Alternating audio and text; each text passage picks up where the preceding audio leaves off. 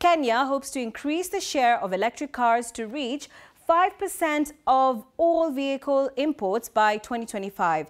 South Africa, on the other hand, has an ambitious plan of having 2.9 million electric vehicles on the road by 2050.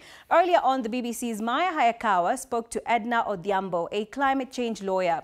She started by asking her how ready Africa is for electric vehicles. So Africa wants to tap into the electric vehicle revolution like every other continent. And transport accounts for 10% of Africa's greenhouse gases emissions, owing to the rise in urbanization as well as rise in income. So African cities are bracing for more movement, more vehicles, and now is the time to think about decarbonizing the transport sector to ensure that we get gains for the climate as well as tackling air pollution. And when we look at the 6 countries that account for 70% of annual vehicle sales in sub-Saharan Africa, this is Kenya, Uganda, Ethiopia, Nigeria, South Africa, and Rwanda, we are seeing good progress when it comes to EVs. Some tax and fiscal incentives in Kenya and Rwanda to encourage the uptake of EVs, though not enough, but this is a step in the right direction. What more do you think needs to be done to make the e-mobility ecosystem a thriving one on the continent? The first thing is matters dealing with stabilizing our electricity grids and addressing high electricity tariffs.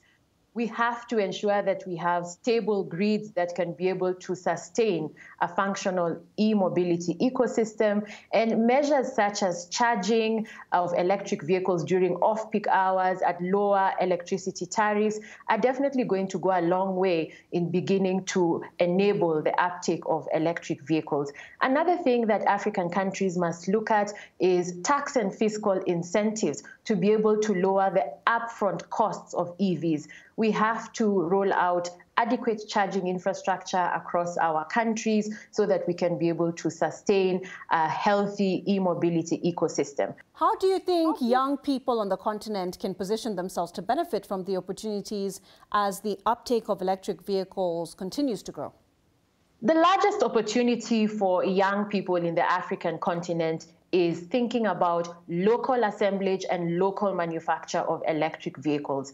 Africa should look at electric vehicles as an opportunity to innovate as well, to create wealth, to create jobs, and we are going to see quite a lot of opportunities coming from this. We are also going to see lots of opportunities for battery charging and swapping stations, and there's one opportunity that we are rarely talking about. Currently, the world has only 5% capacity to recycle lithium-ion batteries. And this is an opportunity for African youth to innovate. We need to think about the recycling ecosystem of electric vehicles as a means of creating opportunities and jobs for our young people.